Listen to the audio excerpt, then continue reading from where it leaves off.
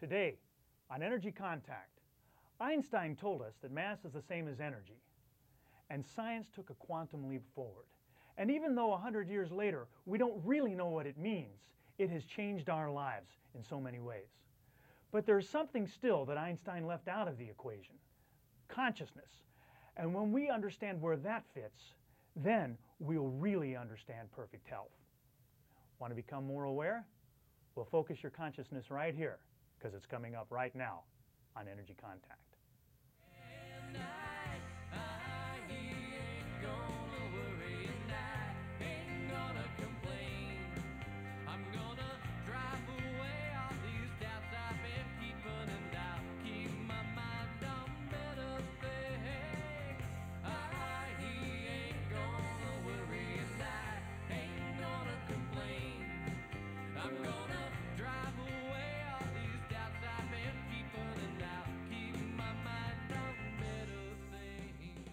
Hello, and welcome to Energy Contact. My name is Joseph Willenbrink. Thank you for joining me today, and thank you to the production staff here in the studio for helping me get my message out to you. Energy Contact is a series that I'm presenting to you as a public service. It's about attaining perfect health, growth, self-improvement, happiness, and realizing your full potential. It's designed to present you a new way of seeing yourself and a new way of seeing the world around you. We're talking about things that have to do with making an energetic contact with yourself internally and with your environment. There's no difference between the body, the mind, the spirit, the emotion, the intellect, the ego. There's no difference between mass and energy. We love to separate and dissect, to categorize these things out. But in fact, all that health and self-improvement and such that we're talking about, it takes place when we do just the opposite, when we push these things together, when we make an energetic contact between the physical world and the unseen one. We're presenting on this program a brand new paradigm that is thousands of years old. We're presenting extraordinary topics for ordinary people. And let's move right ahead with that. Let's bring up our first slide. Everyone, please know that I am not a doctor. Here's that slide coming up any second. There it is. I might call myself an energy healer or a chakra healer. So might you, so might a lot of people, but state, federal, and local governments absolutely do not. If you're looking for medical advice, you're in the wrong place. This is not a medical advice program. This is not a medical anything program. There's important information on this slide. We're going to leave it up here for a few seconds, and I'll request that you read it with all due awareness. When you've sort of got that material down, if you will, please go locate a pencil and paper. Here's why. At the end of this show, we're going to run some credits.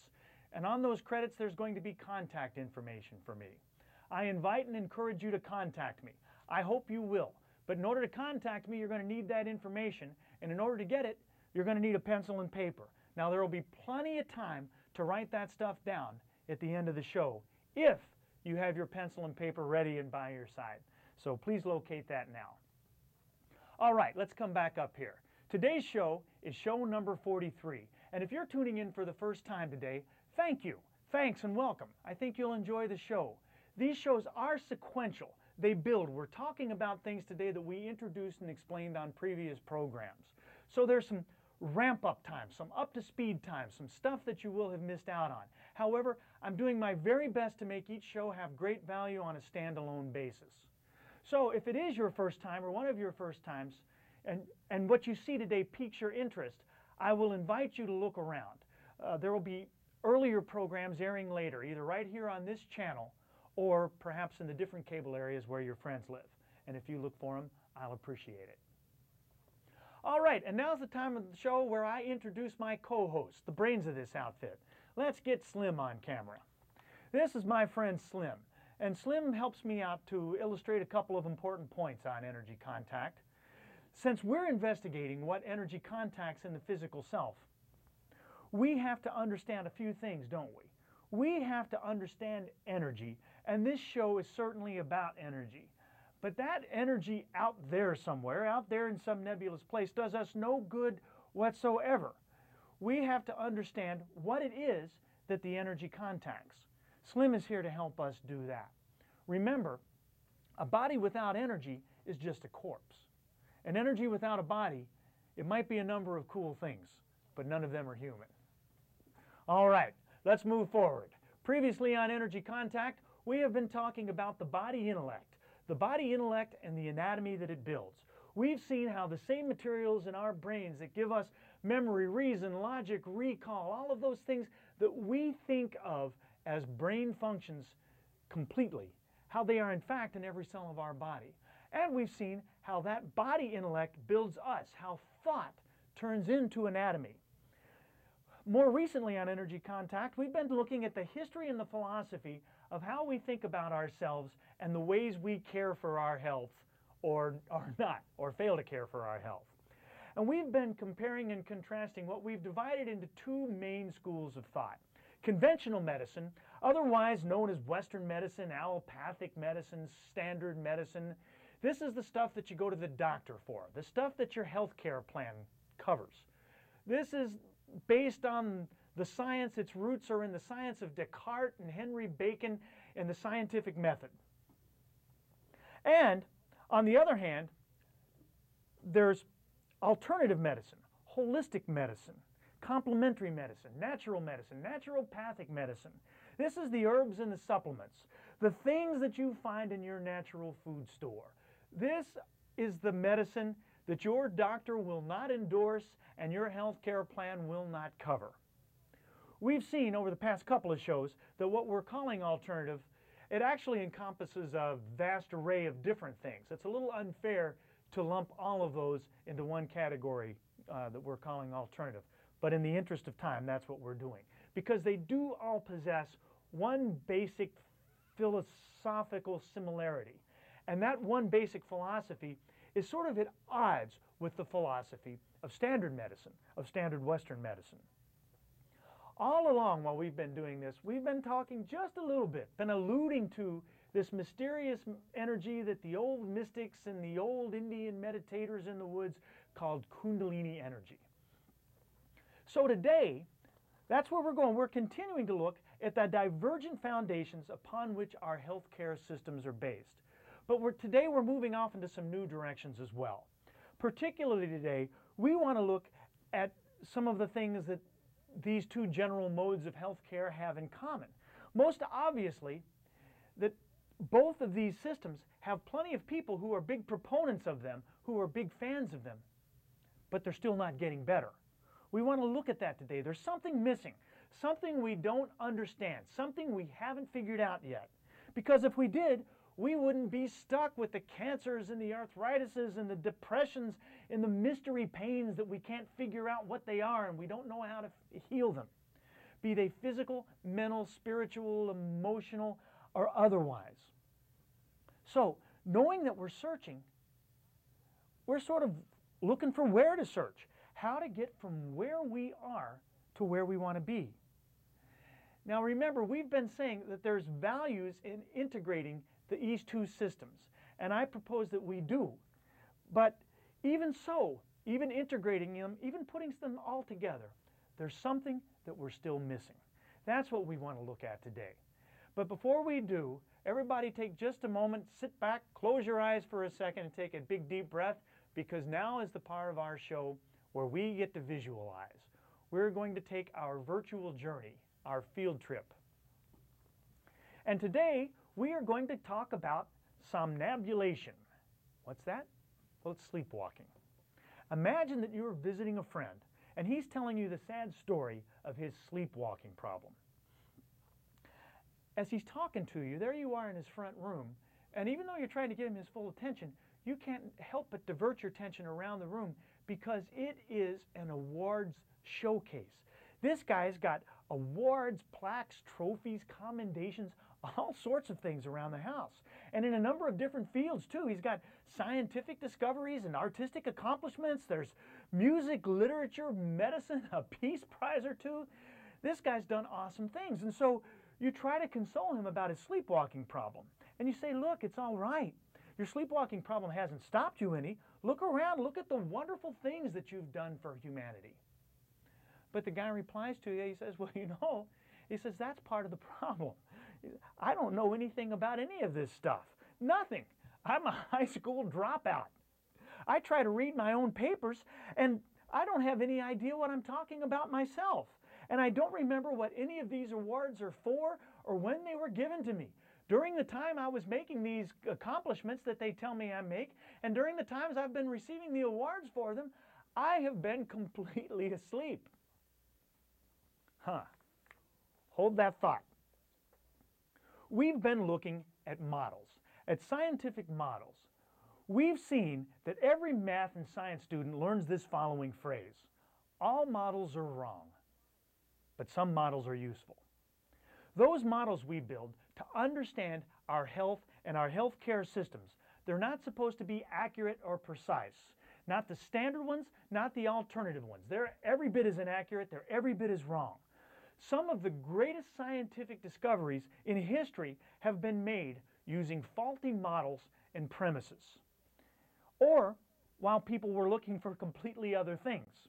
So they've been made while we are in effect sleepwalking, while we're unconscious. Now remember, the object for all of us is health, growth, happiness, and self-improvement, realizing our full potential, having this for everyone. So to the extent that we're succeeding at that goal, well, good for us. It doesn't matter if we're asleep or not. It doesn't matter if the models are wrong. We're doing good things, and we're getting closer to some desired something. But here's the catch. We will not be completely there until we wake up. So, we know that our models are wrong. Let's take a look at them anyway. Let's bring up a slide. We don't really have time to review all the stuff on this slide, but this, in a nutshell, is really what we've been looking at over the past few shows, the past few episodes of Energy Contact.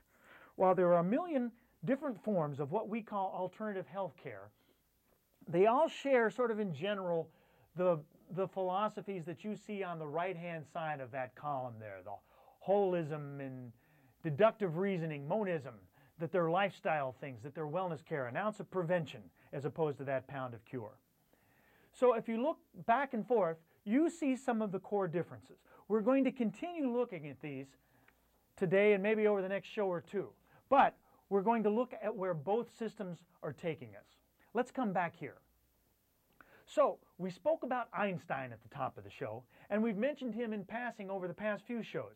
But what does Einstein, he wasn't a doctor, what does he have to do with the way we care for our health? We've spoken too about René Descartes. We've spoken about him a bunch over the past few shows. We don't have time to review much of that.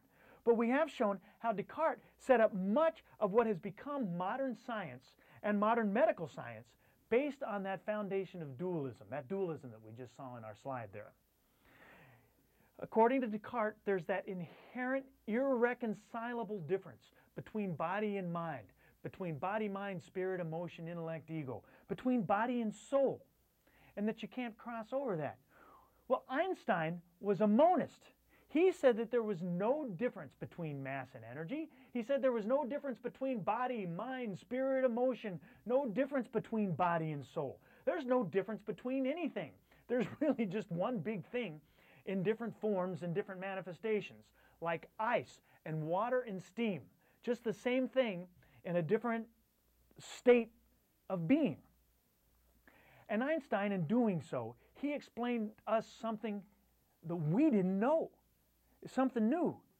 And again, even though that was 100 years ago when he did these things, we're still uncomfortable with the conclusion. We don't like it yet. We don't fit into it because our senses lie to us. Do you know when Einstein received his Nobel Prize for his special theory of relativity?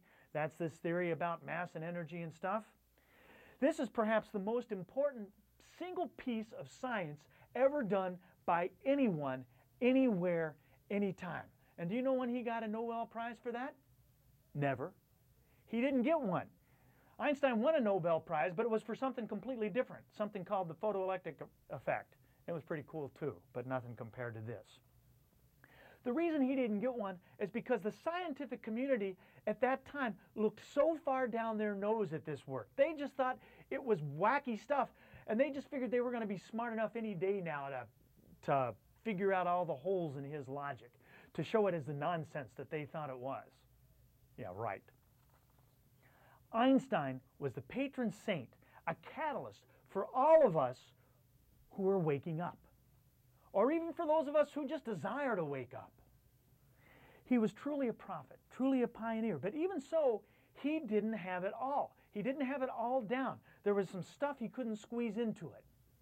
But even so, thanks to the foundation that he laid down, we're picking up little pieces of it as we go.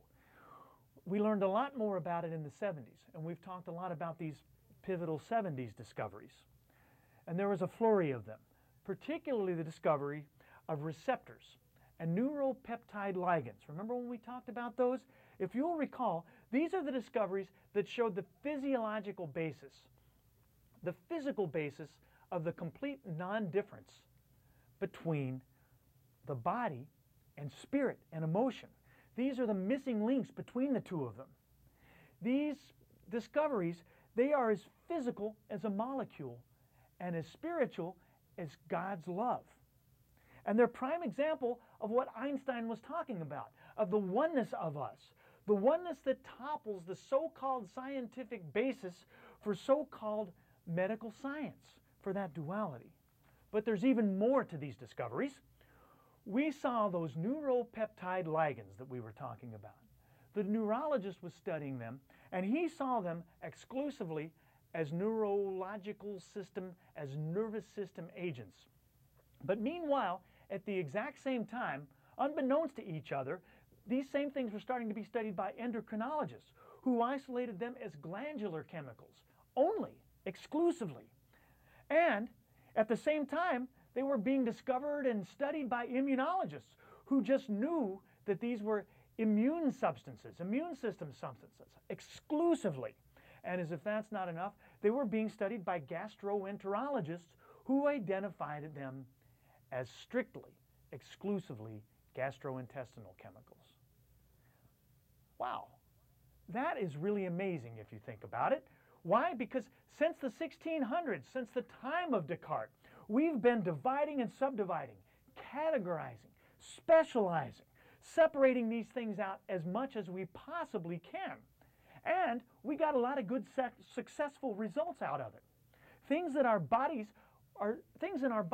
they're supposed to be so kind, so polite, as to remain in their own little separate, discrete boxes. They're not supposed to be crossing over things like this. Up until the time of the 70s, it always sort of seemed that way too. This explains why people who have enigmatic medical problems and they go to their doctor about them, well, they start to get sent to a series of specialists, and those specialists, they go from one to another, and those specialists never talk to each other. Why? Well, they don't think they have to. They think their stuff is happening in a vacuum. It explains why, if you've got a medical condition, you go to be diagnosed, and they use Einstein's physics all over the place. The MRI machines, the CAT scans and stuff, that's all Einstein's physics. But as soon as those machines spit out the little tapes with their results, boom, it's right back to the days of Descartes. Modernist ends right there. So, we're just finally arriving at the point where we're realizing that we can't just parse ourselves out anymore. We can't treat ourselves like a stolen car at a chop shop. It doesn't work anymore. We've come to the place where the model fails. Einstein showed us that something in the very core of Descartes' dualism is flawed. These more recent discoveries have amplified that. And yet much of the medical hierarchy is still in denial about it. And that's disturbing.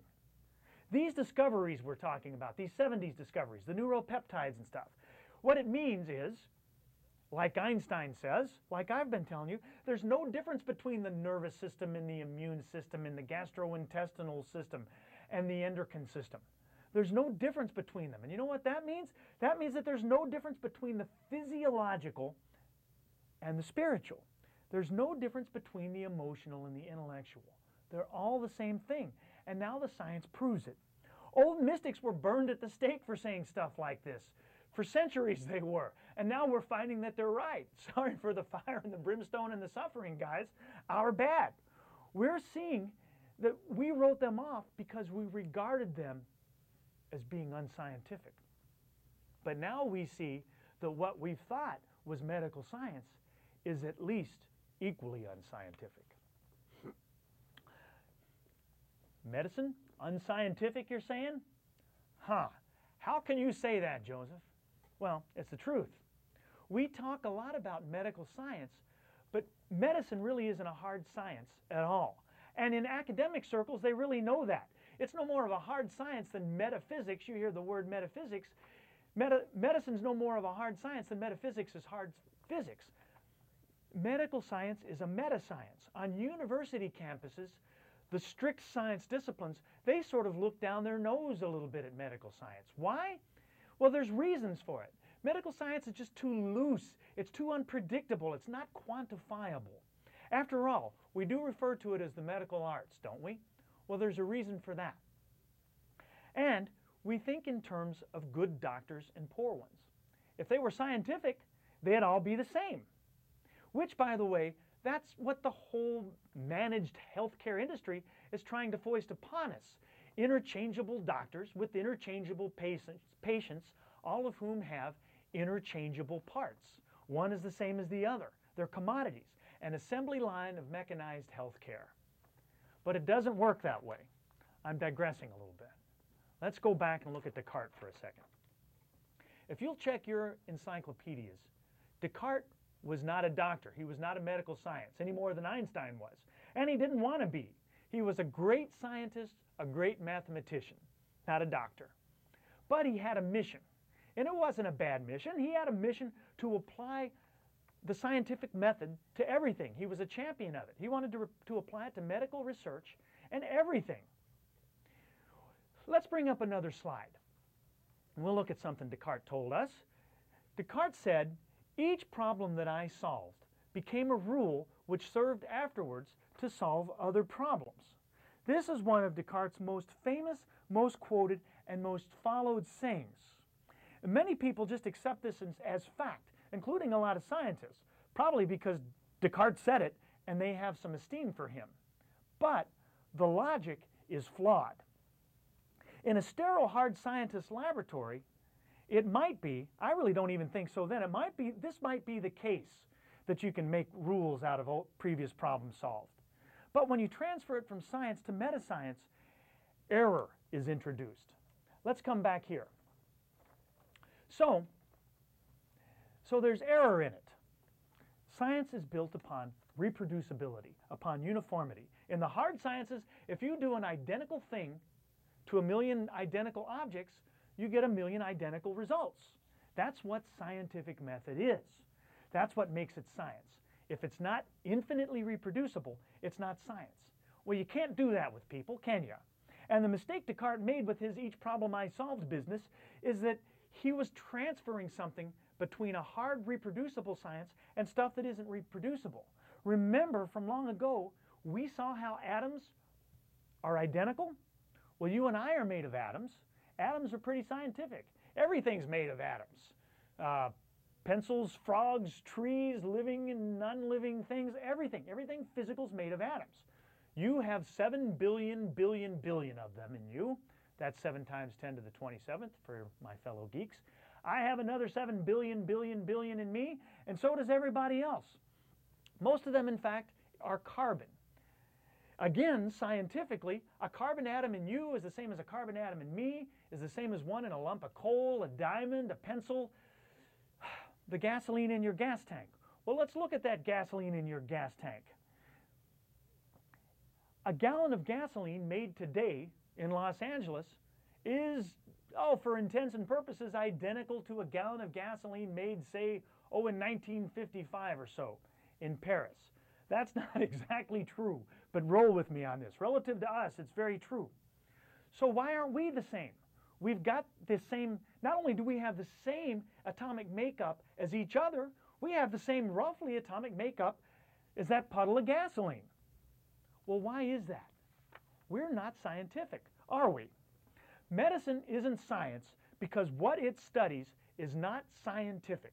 What does it study? It studies us. If we were just physical, if we were just like those gallons of gasoline, we would be scientific. But we'd all be exactly the same. We'd look the same. We'd act the same. There'd be no difference. And remember, that's the box into which so-called managed healthcare is trying to stuff you. Have you ever seen those prescription drug ads on TV? Of course you have. They're all over the place. There's a little disclaimer at the end. and it says, most people do very well with this drug, but 2% of them get headaches, and 5% of them get diarrhea, and 1% get nausea and stuff.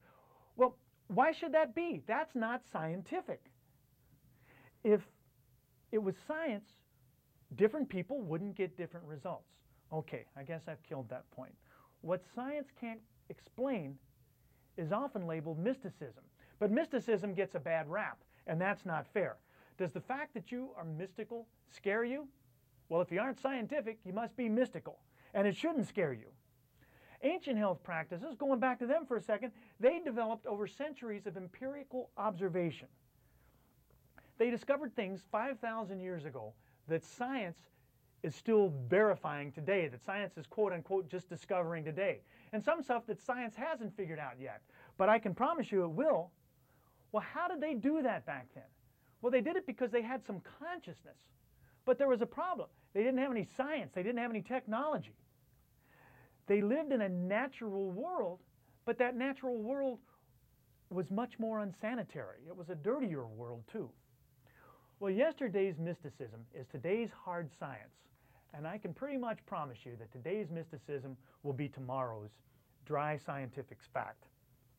So, if we aren't scientific, what is it that makes us not so? Relative to hard science, quantum physics, and all that sort of stuff. Well, it is that. It's precisely that consciousness. Even though we're still sleepwalking to a large degree, we at least have the capacity to wake up. And that's enough. That'll do it. Descartes looked at consciousness. He realized there was something up, but the only thing he could figure out, it was one of God's divine mysteries, and God wasn't telling. Something that had to be left to God. Well, I believe that it is divine, but I think that God doesn't really have a problem with us figuring it out any more than he has a problem with us figuring out a cure for smallpox or a polio vaccination. So, what does this have to do with comparing our healthcare systems? Well, it has to do with where all healthcare systems need to go. We need to develop that consciousness. Remember now we have that us or them situation. The medical doctor sees us as physical only, void of spirit and energy. The energy healer sees us as spirit and energy, but they forget that we're bones and body. They forget that we're flesh and blood. Well, we've seen on Energy Contact that a body without energy is just a corpse. So the doctor's missing something. An energy without a body, whatever it is, it's not human. So the energy healer's missing something too. We have to find that way to where it is. It's not the body that's important, it's not the energy. What's important? It's the interface, the place where we make energy contact. I wish you peace and positive energy and a healthy life in energy.